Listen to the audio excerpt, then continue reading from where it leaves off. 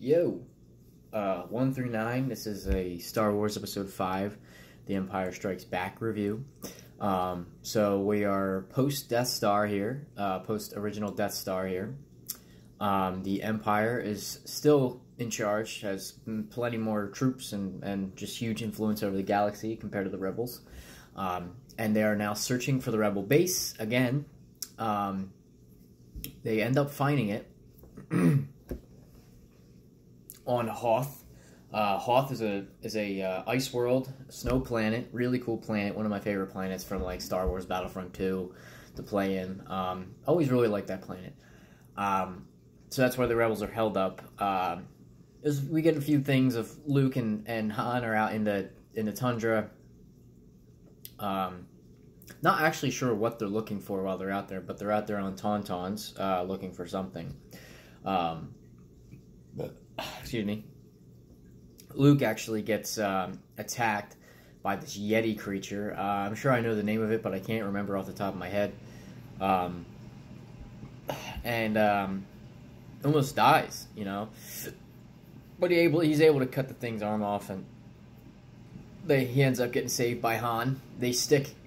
Han sticks him inside of the freaking Tauntaun. It dies. He cuts it open and puts Luke inside of it because it's warm. That always made me cringe. Like, ugh, disgusting. Because when he cuts it, all the little intestines come out. It's nasty. He saved Luke. Han and Leia are going back and forth because Han again is struggling with, I guess, his moral compass, whether or not he wants to stick around with the rebellion or he just wants to go pay off Jabba and get that, you know, checked off of his worry list. But I actually can't blame Han here. I mean, if he really wants to be effective with the rebellion, he should probably try to get rid of all of his smuggling loose ends, you know? So I don't really blame him. I'm not really sure why Leia was on his case so hard about that when he could just go and, even if he went with some rebels, they would get rid of that and then they could come back. But anyways, she's on his case about that. Luke's on his case about that, and you know, even Chewie is kind of giving him some body language about it. Then they end up, right before he's about to leave, they find a probe droid, and they go check it out. Turns out it's an Imperial probe droid. It's just, you know, they were dropping out these droids all over the place, trying to figure out where the Rebel base was. This is an indicator to know that the Empire knows where they are. So they start evacuating. There's no way they can take on the Empire in this situation. The Empire deploys the AT-ATs, which are the gigantic walkers, iconic giant walkers, which is actually funny because if you've ever seen behind the scenes, they're actually, you know, like, I don't know, like you can't really see because my screen's not wide enough, but they're not obviously that huge. They're like remote control RC things. It's pretty funny. Or maybe they just move it like, you know, I don't know how they do it, but they look awesome, and they've always been awesome. They're iconic. I mean, there's so many references to the Star Wars AT-AT walkers. I'm just thinking of one is Captain America: Civil War, when Spider-Man says, "Have you ever seen that old movie Empire Strikes Back?" And they use the same method to take them down. As they take down Ant-Man when he's giant. But really cool combat scene, probably the best in my opinion ground combat in the entire, in the original trilogy. We didn't really get any, you know, Rebel versus Empire combat at all in, well, ground combat in A New Hope, and there is a fight in the Last Jedi, but it's not as good in my opinion. So this is the best one. This is really the best of the Rebels you'll see, as they have, you know, turrets and things. You know, it looks like they have like just generators. Like, it's not fully set up. Obviously, they're kind of dug in trenches. You know, they're on the run, so you know they have to kind of be able to pick up and leave at any instance. So, bit of a, as the Rebels have always been, a bit of a ragtag operation here. Excuse me. Against this, you know, organized elite army, which is the Imperial Army. These giant walkers. So the Rebels, they use these these ships, I don't think they're ships for space travel. I've never seen them in space travel. I know they're just, you know, you fly around the planet with them. I guess they're not really, they're not speeders because they're off the ground. So I'm not really sure what they'd be called, but they're in Battlefront as well. But what they do is they try to use their blasters on these ships, and you know it's not doing shit. Doesn't really make sense, to be honest. They don't mention shields. Oh, well, actually, they do say their shields are too strong for blasters. They never show the shields. There's no, like, blue tint or anything, or showing them turn the shields on, unless I missed it. So what they do, since the blasters aren't working, is they fire the tow hooks. I guess they pull something, like, for the regular function. I guess they're towing something. I don't know how they're towing in a spaceship. No idea. But they fire the tow hooks, and it attaches to one of their legs, and they fly around it, and then eventually it gets all, you know, tangled up, and it falls. And then for some reason, when it falls and they shoot it, it blows up instantly. So I'm not really sure how that happened, because they didn't say anything about the shields are down or anything. Now it just blows up from 2 shots. Wish they would have been a little bit more you know, descriptive as to what happened to where it can blow up in 2 shots. Why it couldn't when it was standing, I don't really know. But you know, they get a couple of them. They're only trying to hold off so that everyone can retreat. They're not trying to win this battle here. So they end up retreating. All the rebels, you know, obviously some of them die, whatever. I'm sure not all of them made it, but the most important rebels, you know, Akbar, Mon Mothra, Leia, they escape.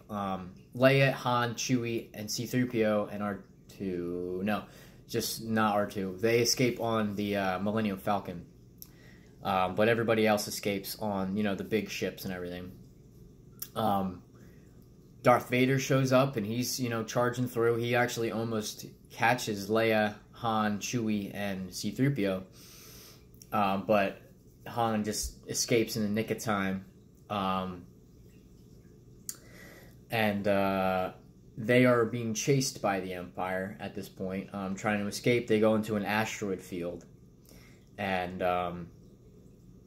you know, I'll pick it up from there in a bit. But Luke is doing his own thing. He's a leader of a rebel squad of, he's a Red Leader, I think, now, or something like that. I think he was Red Leader, because I think Red Leader died in the first one, so I think he's Red Leader now. I could be wrong on that. I'm not 100% sure. It's kind of tough to decide, or not decide, but remember who's who when they're just yelling out, gold 2, yellow 3, red, you know, not yellow, but you know what I mean. Anyway, he's in some type of leadership role with this squad of rebels in the X-Wings. So he actually jumps in an X-Wing, or he gets shot down in the speeder, in the same speeders that they had the tow hooks. He gets shot down. Well, shot down, basically. It's, you know, plot armor, a lot of plot armor, as his ship gets shot and he just flies into the snow rather than blow up like all the other ships do. When they get shot, they blow up. There was plot armor in the 4th, and now there's plot armor in this one. It should have blew up. There's no reason why it wouldn't have. His partner got shot in the back. Luke didn't even know. He turns around, he's calling for him. He's like, hey, what? Oh, he's dead. Oh.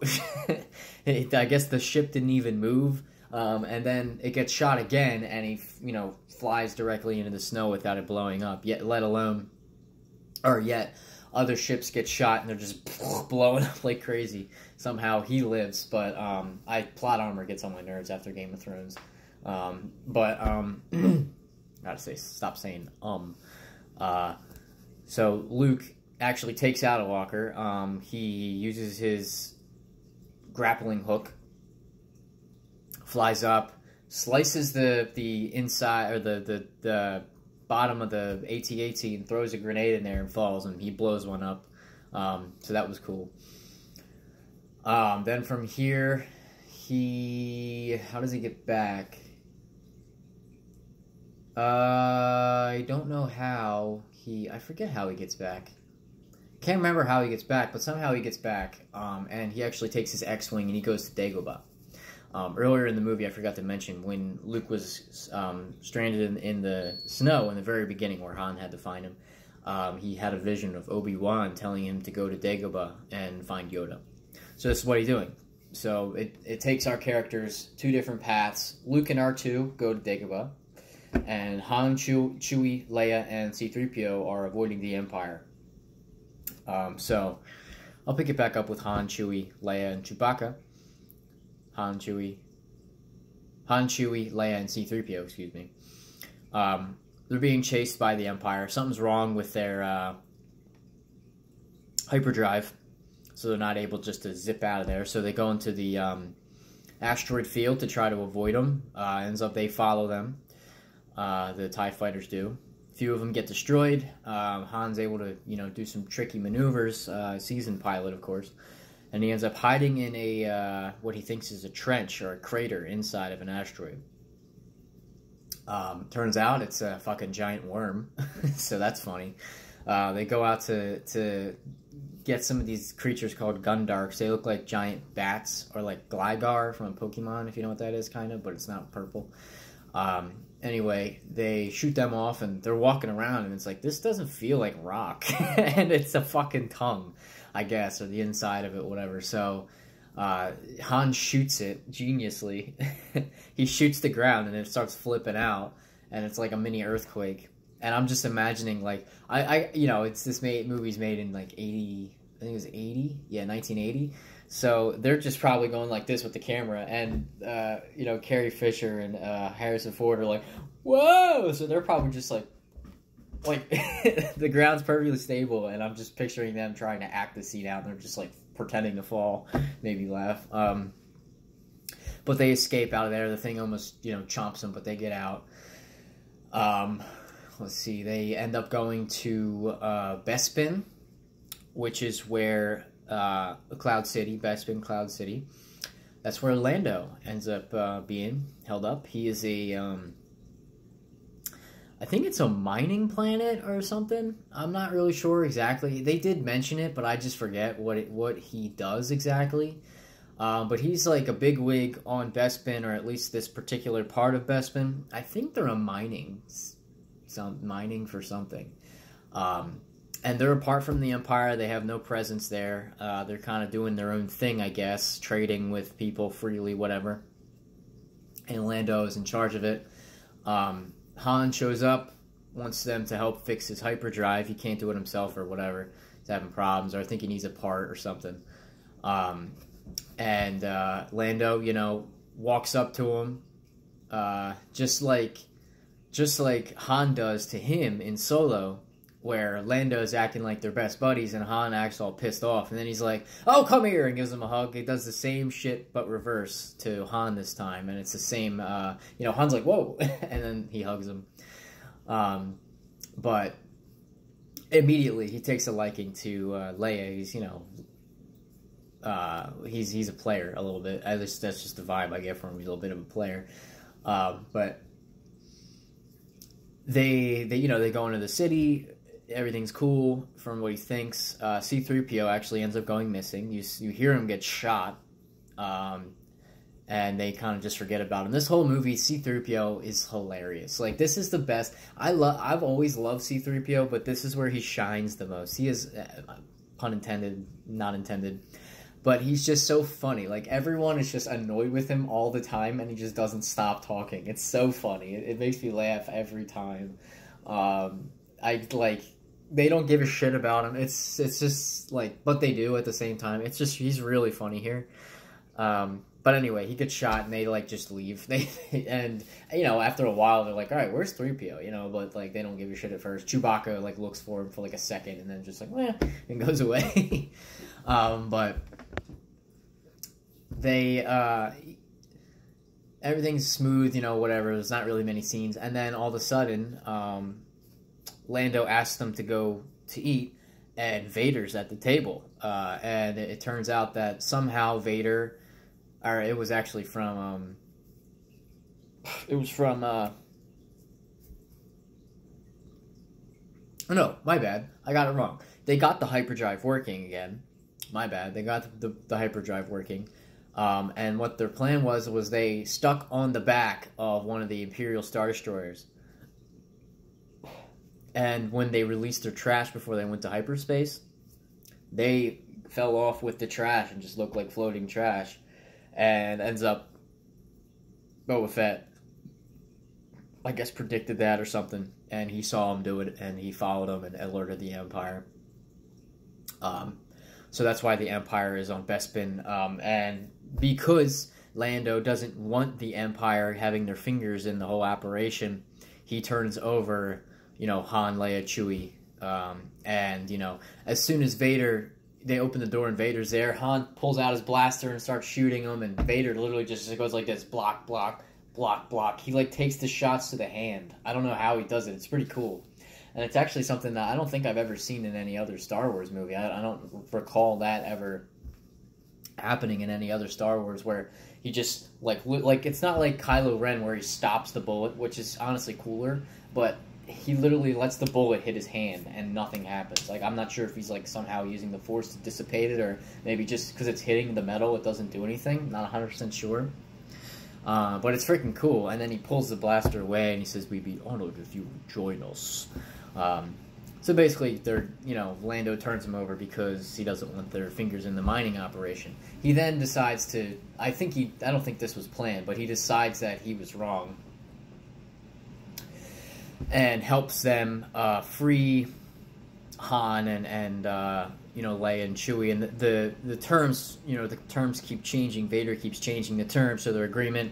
Maybe this is why he decides, it's not a good idea, and he changes his mind, because, Chewie and Leia were supposed to be able to stay in Bespin, and Vader wasn't going to leave a garrison or anything, and then Han, what was the deal with? I think Han went with Boba Fett or something. Well, that would probably end up killing him, but he ends up changing his mind, and they go and try to save Han. Unfortunately, it doesn't work out. They are able to escape, though. There's pretty cool fighting in the hallways as well. Boba Fett and the Stormtroopers and Luke shows up to try to help them. But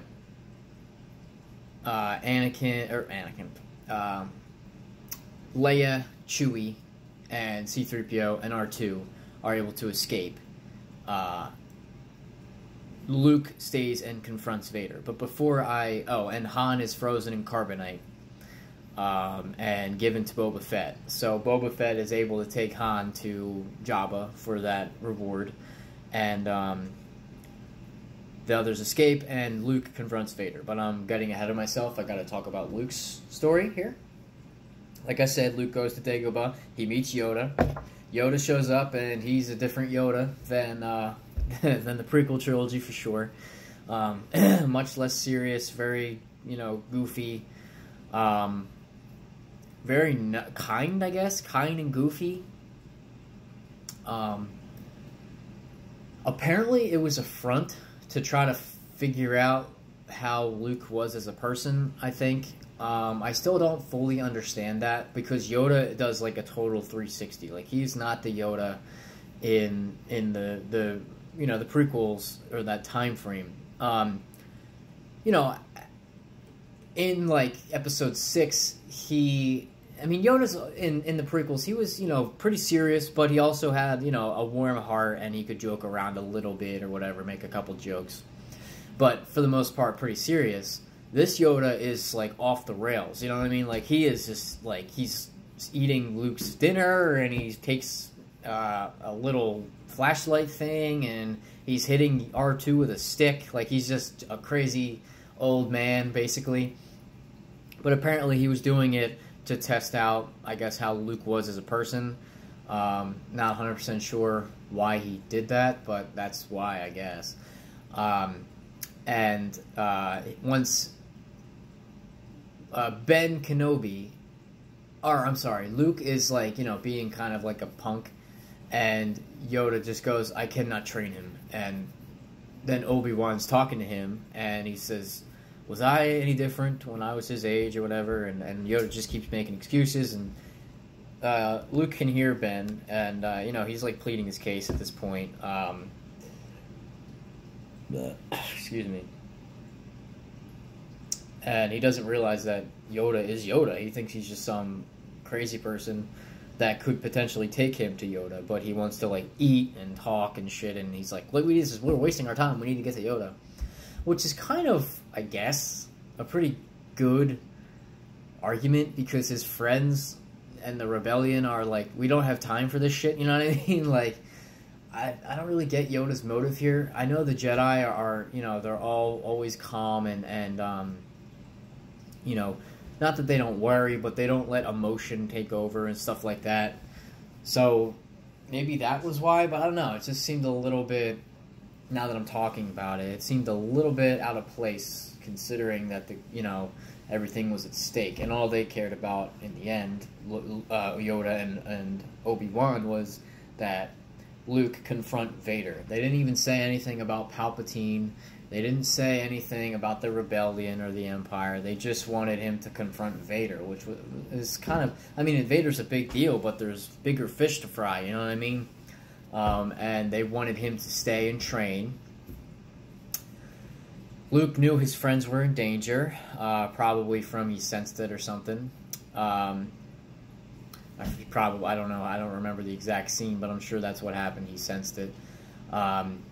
And he wanted to leave, and Yoda, you know, was getting on him about, look, you need to complete your training, you're not ready, and everything like that.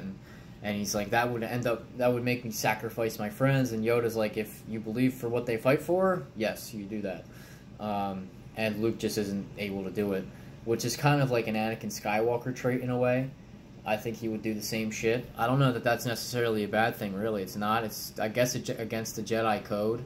This is a different situation, though. I mean, it's not like, you know, he's saving one person and putting 1 million in danger. He's just trying to save people, maybe a little too early than what is, you know, a little early in his training. I guess their point was he could die, and then that would be it, and no one would get saved. I'm guessing that's their point.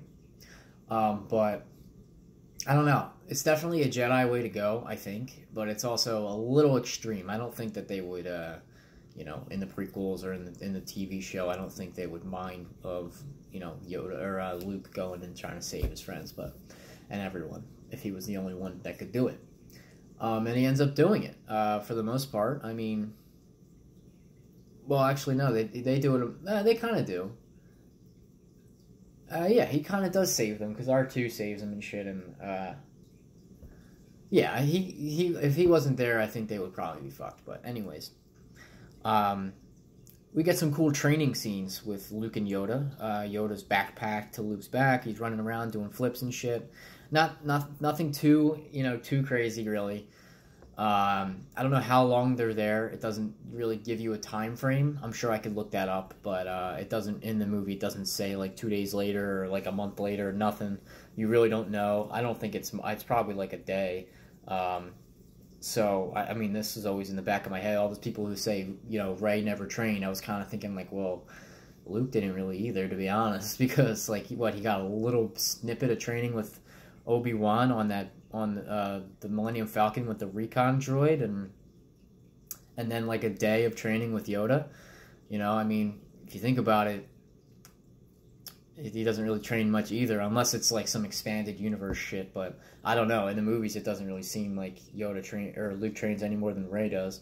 But anyways, after getting a bunch of bullshit from, you know, Obi-Wan and Yoda about leaving, Luke leaves, and they say there is another. Yoda drops that bomb that there's another Skywalker, or another Hope at least. And this is where, you know, skipping a bit, but this is where Luke confronts Vader. Pretty decent fight. Definitely. I think the Obi-Wan versus Darth Vader fight's the worst one. This is probably the second best fight. I think the best fight is the Return of the Jedi fight. You know, Luke's style, I was going to say he's a bit unrefined, but in all honesty, Luke's style is literally just swinging it like it's a baseball bat or a tennis racket. And that's pretty much, you know, there's not really any revision to it, I guess is the word. Like the prequels or anything like that. It's kind of just swinging wildly. The fight's pretty decent, you know. There's a funny part where Luke's like fucking climbing on a pipe or something, and Vader goes, impressive. And then just like, right, they don't give it a second to breathe. And as soon as it turns to him, he's just slashing at shit. It's fucking hilarious. Every time it makes me laugh. It's not supposed to be funny, but for some reason it just makes me laugh. Emperor's not here this time. The whole plan was for Vader to pull Luke into the carbonite. There's actually a game, Star Wars Galactic Conquest, I think it is. Something like that. Galactic... I can't remember, but it's a Game Boy Advance game, and it's actually a really good game. I think I reviewed it on this channel before. I played it a few months back, again, for like the 30th time. Really good game, but this fight is pretty fun in that game, where he pulls you into the carbonite chamber and tries to freeze you. So that's what he's trying to do, and he's going to take him to the Emperor, is his plan, but Luke is able to escape the carbonite chamber, and Vader ends up cutting his hand off. You know, Luke's actually holding his own for the most part until Vader starts using the Force, and he's just throwing shit at him and hitting him in the head, and Luke's just, like, kind of swinging wildly. It's pretty bad acting, to be honest. Vader has him down the wire, and he ends up cutting off Luke's hand, reveals that, you know, Vader is Luke's father, and Luke just flips out, and honestly, you know, after Vader tries to tell him to join him, mentions we can take over the Emperor and rule his father and son, and then Luke just falls off the thing and gets saved by gets saved by Leia and Lando. Lando escapes with them as well, I forgot to mention. Gets saved by Lando, Chewbacca, C-3PO, and Leia, I think, and Lando. You know, I mean, they save him, and you know, they make a plan to save Han, and that's how it ends. So, really, really good. There's, you know, it has its quirks, but I think it's really good. I really like the Hoth scenes. I really like the Dagobah scenes. I really like the Vader with Luke scenes a lot. Some of the stuff, maybe it was drug on a little bit with the asteroid shit, maybe. But for the most part, I like the adventure of, you know, Han, Leia, Chewbacca, and the crew. Like I said, C-3PO is hilarious. He got shot, and then Chewbacca tries to, you know, fix him, and he puts his head on backwards, and he calls him, like, an overgrown mop head and stuff. It's fucking hilarious. And he's talking to R2, and he's like, at least you're in one piece, look at me. And it's just like, it's fucking, C-3PO is hilarious to me. Lando's a great addition to the cast. I really like him. Like I said, he's like a smooth operator type character. He's got a bit of that smuggler mentality. He's not necessarily a smuggler, but you know, he's kind of like the scum of the universe type guy. Just kind of like Han, and they do a good job of. He's kind of basically similar to Han, and he's a little more smooth than Han. Han's a little more bumpy or rough. But, you know, similar characters where they both, you know, for the most part try to do for themselves, but in reality, deep down, they know they're the good guy, right? So, pretty similar characters. I like both of them. I think they play off of each other well. And Leia is great as well. You know, she doesn't really have as much to do here. She's kind of, you know, I guess her focus would be the Han and Leia love thing where, you know, they're back and forth and they kiss at one point, and, you know, I guess that's really her big part here. And then when she's able to hear Luke calling for her through the Force, would I guess be her other big thing. Luke gets a lot here. You know, you get to really dive into Luke's character, where before it was, you know, Luke was a character involved in everything going on in a New Hope. But he wasn't like the main focus, I would say. I mean, maybe Han would even be more focused, and maybe even Ben at some parts, where Luke was there, don't get me wrong, and he was definitely featured in a few scenes, but he wasn't like the main character. But in this one, he's, you know, it's known that Luke is basically, you know, the main guy here. He gets half the movie to himself, with Yoda, of course, but, you know, and he slowly becomes a little more dialed in, you know what I mean? Like in the first one, he's you know, he's just 17, whatever, 18-year-old kid is basically what he is. He's, you know, wide-eyed, not really, I guess not obnoxious would be the right word, but, you know, just kind of outspoken and sometimes says stupid shit. But in this one, he's a little more dialed back from that, a little more calculated, definitely not the Luke from Episode 6, which is my favorite version of Luke, but he's, you know, progressively getting better, which he should do. It shouldn't just be suddenly, you know, he was a fucking 10-year-old, now he's 30. Like, it doesn't really work like that, and I like how they progressed it for him. So, Also, the Hoth fights, awesome. Love the AT-ATs, love the little speeders. That's a great idea. I thought it all looked great. We didn't get too much Rebels after that, really. But yeah, and the fight was pretty decent as well. So for this one, I'm gonna give Star Wars Episode 5: The Empire Strikes Back. It's gonna get a 9 for me. Yeah, one of my favorites for sure. I've always had a really soft spot in my heart for Return of the Jedi, but I think this is the best one, like the best movie. You know, it may not be my favorite of the three, but it's the best. I think it's the best one out of the three of them. So, Star Wars Episode 5, Episode V. I never knew that when I was a kid what that meant, so I was like, Episode V when I was like 10. Empire Strikes Back is a 9 out of 10. Thank you for watching.